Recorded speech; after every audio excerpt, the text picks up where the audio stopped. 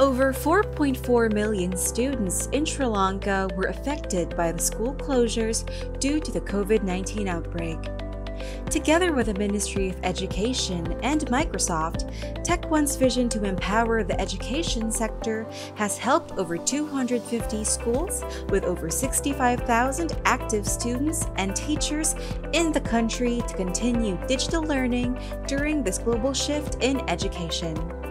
As an industry leader, TechOne is committed to inspire, motivate, and empower schools, students, and educators through digital transformation.